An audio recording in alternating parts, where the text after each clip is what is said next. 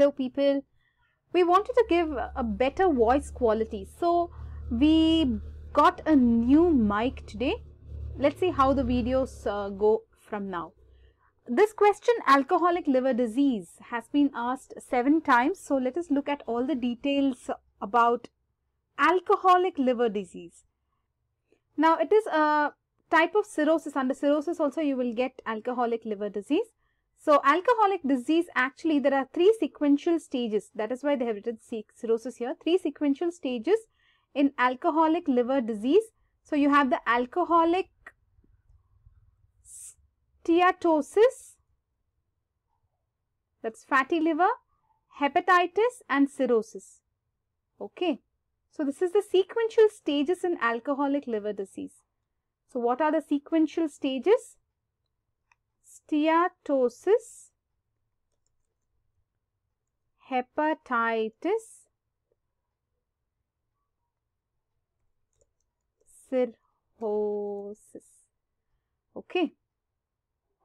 So this is the sequence in alcoholic liver disease. Got it right? Sequential stage. Now how do you define cirrhosis? Let us look at the definition of cirrhosis.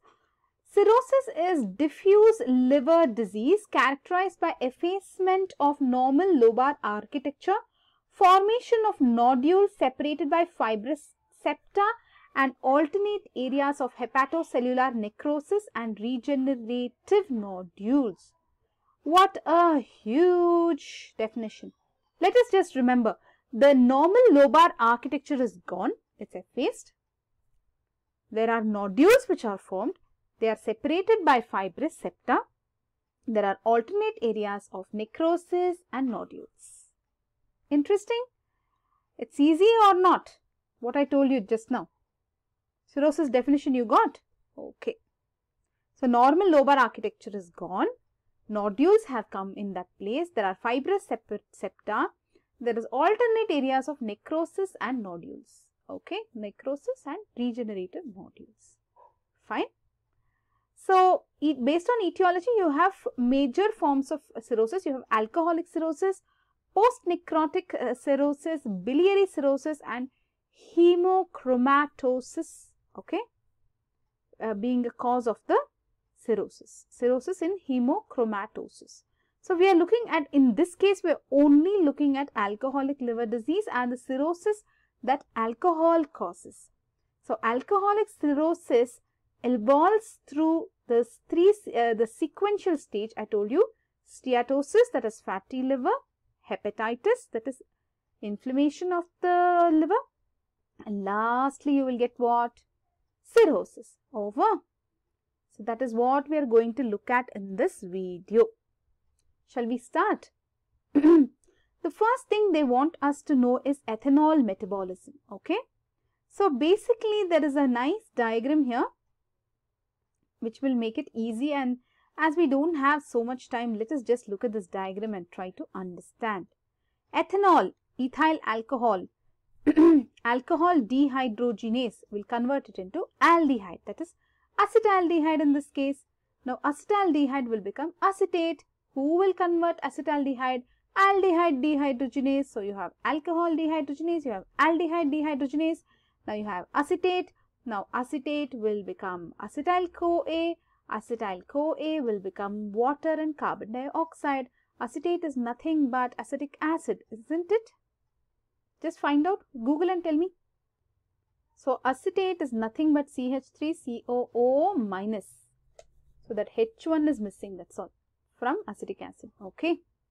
That becomes acetyl-CoA. It is a common metabolite, right, between carbohydrates, proteins, fats. You remember all those days when you have studied this in metabolism, etc. Did you understand this diagram? Do you want me to explain it more? Alcohol dehydrogenase here. See, all this you would have read in pharmacology also, right? So nothing new for you people. Alcohol dehydrogenase, aldehyde dehydrogenase. Alcohol becomes aldehyde, aldehyde becomes acid, acid becomes carbon dioxide. Pretty simple. See guys, this much brief I am telling you. If you want, you just go into details of this, okay? As of now, let me skip to the main questions in this topic. The main questions in this topic are etiology, pathogenesis, okay? Main thing they will ask you is etiology, pathogenesis, okay? Etiopathogenesis they've asked. Morphology also we will try to look at, okay? Shall we go into the etiology? Do you want me to cover it in the next video? Let us revise what we have seen in this video so far. What is cirrhosis?